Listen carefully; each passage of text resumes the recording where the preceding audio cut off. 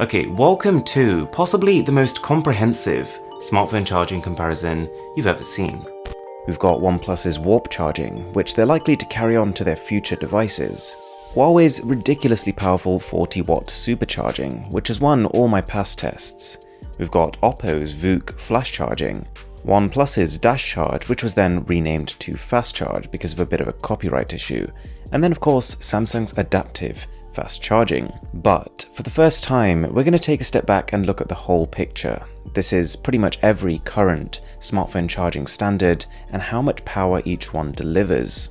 And by the end of this video, we're going to have a conclusive answer as to which one of these charging standards delivers the fastest charge or the most milliamp hours per minute. So in front of us right now, we've got 5 current top tier devices, and I've just literally drained the batteries here in front of you just to show you that each one is completely empty. I've plugged each phone in with its stock charger, turned them all on, and then equalized the settings, so we've got no NFC, no Wi-Fi, but Bluetooth is on.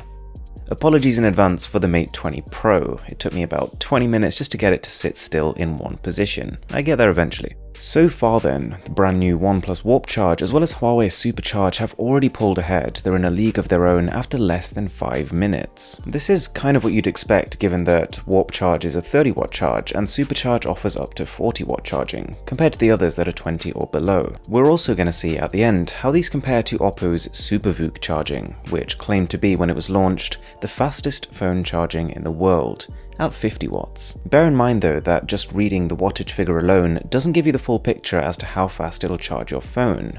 One of the other factors which is very important is temperature. The better a charger can control its temperature, the better it can deliver sustained high power. And to that end, it does seem like OnePlus has knocked it out the park when it comes to warp charging.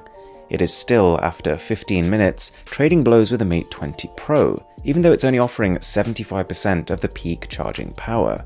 That's really impressive, does indicate better temperature control. If you take a look at the far right, the Galaxy Note 9 is chugging quite a bit behind, which you'd expect given its specs. You're looking at a 15-watt charger to fill a massive 4000 mAh battery. On one hand, this phone isn't doing as bad as it looks, because we are comparing it to the best of the best when it comes to charging speed, and you'll see this summarized in the end results. But at the same time, you can't help but feel like Samsung could do better. The phone is great in so many ways and is held back slightly by that very average charging speed. Interestingly, OnePlus's Fast Charge has slipped ahead of the Oppo Find X's VOOC charging, even though they've got the same wattage and are based on the same technology. One thing is that the Oppo is charging a slightly larger battery, but the main thing here must be that OnePlus has done a better job of optimizing. Okay, flicking our attention back to the far left, and you can see that the McLaren OnePlus 6T and the Huawei Mate 20 Pro have almost finished charging and it's still not reached an hour yet. What I was really surprised by is that right at the end, the McLaren overtook the Huawei Mate 20 Pro. Similar to what I noticed in past battery charging tests, with the Mate 20 Pro on the last few percentage points, it slows to a crawl. It took nearly 7 minutes to go from 99% to 100%, so either that's software not correctly indicating the battery percentage over time, or it could be a hardware thing. Maybe Supercharge does actually get this slow as the device fills up. Either way though, it's the same result. As the last 2 phones finish, just take a look at the battery capacity figures of all the phones. You can see the McLaren 6T has a 3700 mAh battery, so while it did finish charging faster than the Mate 20 Pro, it'll be interesting to see whether the actual charging speed was higher, or did it just finish first because the battery is smaller. Okay, all finished, let's take a look at the results, and starting with the 5 phones we have here, the Galaxy Note 9 came in 5th place.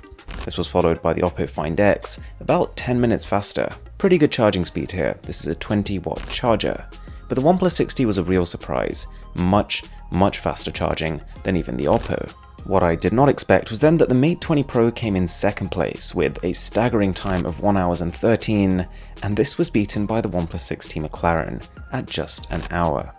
So if we compile all the results I've got with all the results I've had from different charging tests, as well as some that I've used from XDA, I'll link the article below, these are the final charging speeds for all the different standards. Nothing has beaten Oppo's Super VOOC charging yet, but at the same time, OnePlus Warp charging coming just below that was something surprising and very impressive.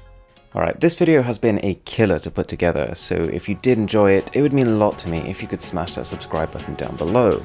As always, my name is Aaron, this is Mr. Who's the Boss, and I'll catch you in the next one.